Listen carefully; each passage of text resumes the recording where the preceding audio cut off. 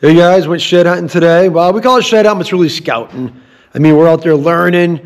It's the best time to go is right after the season. Well, we had, a bunch of snow during November into muzzleloader, first week of December there. Then we got some heavy rain and melted all the snow, warmed right up. So we get another 7, 8 inches or so coming tonight. So I want to get out there and, do some shed hunting basically before those get covered up. And, but we're out there learning about the deer. You're learning where they're holed up. You're finding their rub lines. You're finding all kind of stuff out. You're seeing some other nature stuff out there. It's just a great time. So just a little video of what happened today. And we found a buck.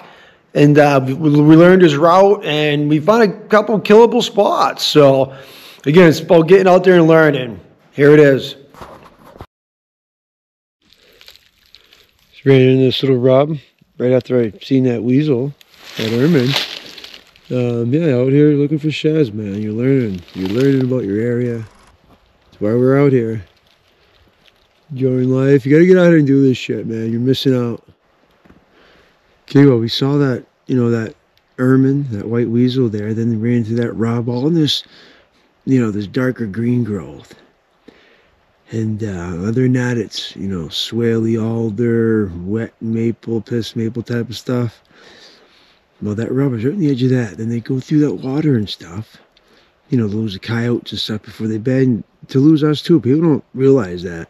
Deer don't know that we can't smell them like a coyote. They don't know that.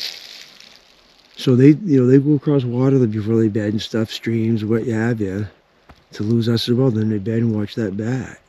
Well, I come up here and found this pocket. Again, that's why we're here. They're learning. And I jumped a nice deer right there a minute ago. Well, I'm actually recording this, but looked like a pretty good deer. Obviously, he dropped his rack. And I'm surprised I find it right in his pocket, but I'll let you know. Okay, just a little bit down from that last rub in that bigger cedar. Run into this. That's a nice little triad of rubs there. He's spending some time in this pocket, and you kill him right here. I'm going to sit up here in this fall and see if I can get a better look at him. I think that was him bed up behind that cedar up top. Now he's heading down in this way. This is where his line's going. Yeah. We're learning. Okay, well, that buck trail coming out of that little sanctuary there led me right out to this. So he's bedded up there during the day and then coming down through at night here, and he had a bunch of heavy green growth up there, I don't know, a mile up. There's a dip there in the middle there, so probably footsteps, that's a good mile, I bet. And then, you got two brooks coming together there. And, he's coming up through here. This is where he's starting his night. He's coming off from there all day, and he's going to wean his way through here, feed a little bit, head up towards that green growth, try to mingle with some does, and reversing in the morning. What a great spot to catch him, especially in the morning if he's running late, chasing does and stuff. So he'll run him right down in his pocket, and yeah, you probably get him right here.